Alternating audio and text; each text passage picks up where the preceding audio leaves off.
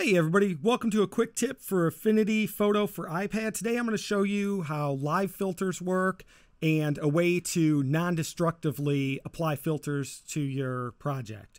We're going to edit this picture of the oracles. They were part of the electric forest, and they would walk around and you can get your picture taken with them, and they would like do this tarot card reading and stuff. It was really cool. So I've already brought this picture in as a raw, developed it a little bit, and I've put a curves adjustment on it just to pop the color a little bit. No big deal.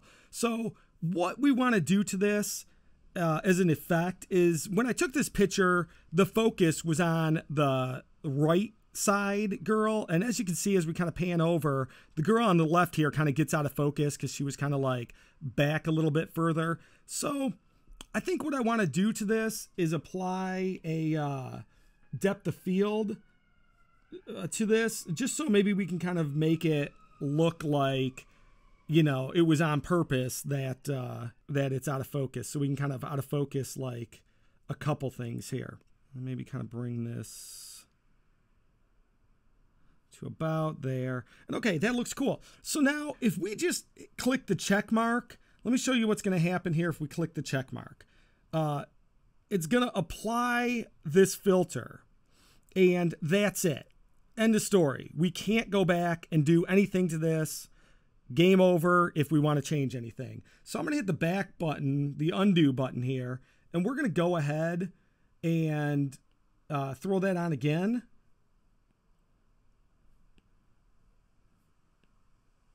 Okay, so now instead of hitting the check mark, I actually just want to hit this lightning bolt here. And what that's going to do is it's going to convert it to a live filter. And it's going to give me a little warning saying, hey, you know, it's going to decrease performance if you put like a lot of these in your project. But we're going to go ahead and hit OK. And now you'll see, instead of just merging that down, what it did is it added another layer here.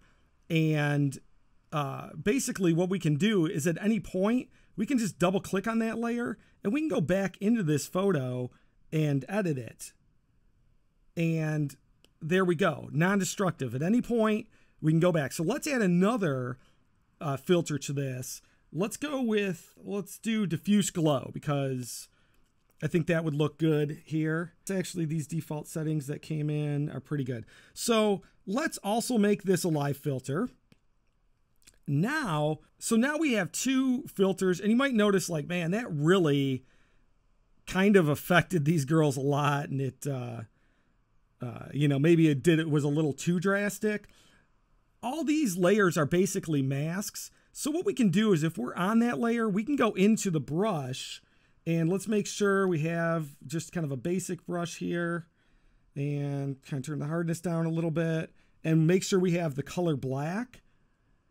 And what we're going to do is we're just going to start painting out the areas.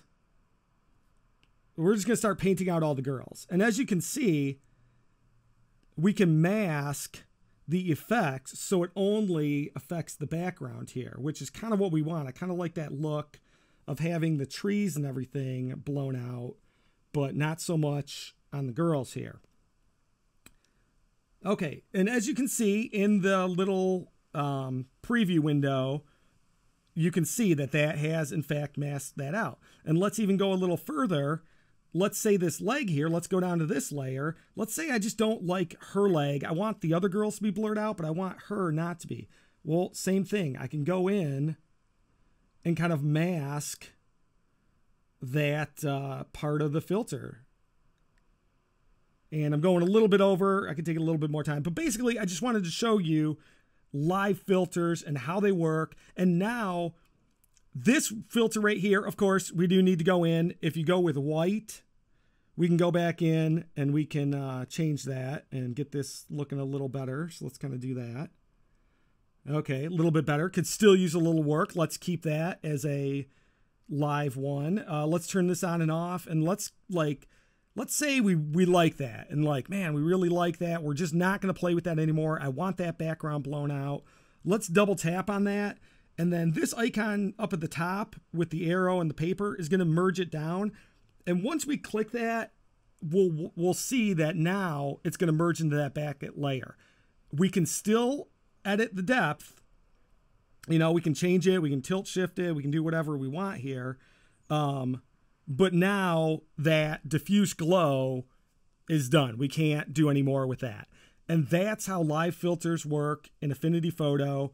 So depending on your project, you may not want to apply a filter. You may want to apply it as a live, so you can go back and edit it in the future. And this is how you do it. So hope you guys learned a little bit. Give me a subscribe, because I'm going to be doing a lot of these quick tips. And come on back, and I'll see you guys next time.